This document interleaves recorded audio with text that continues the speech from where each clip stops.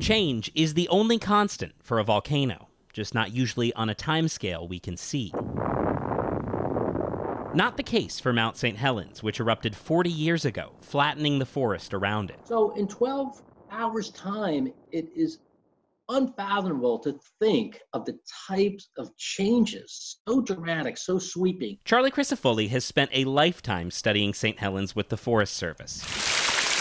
And what amazes him is the way life flourishes there now. So you had this expansion and this transformation from gray and stark to green and full of life. Crisafulli says that makes it the granddaddy of long-term studies, where once there was forest, then ash, now amazing blooms of wildflowers pop up in spring and summer. And many plants and animals have returned as well, including an exciting discovery in the last year. We had our first observations of mountain lions, pumas, as well as black bears out right in front of the crater, the place where no life has survived. But what is also striking is what stays the same. The massive landslide that led off the eruption sent incredible amounts of material down into Spirit Lake, clogging the outflow.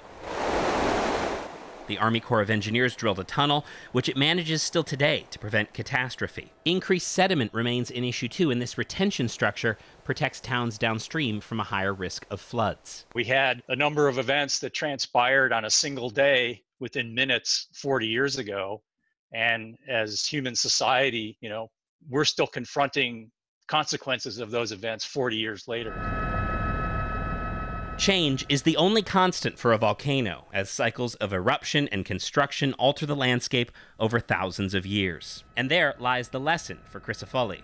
Life goes on. What is the headline when you think of how the mountain has changed? It has to be a lesson of resiliency. One is our expectation is that most life, albeit if there's just a few individuals, will persist. And the second is that if you just leave nature alone, that the systems can come back in really remarkable ways. Michael Crow, King 5 News.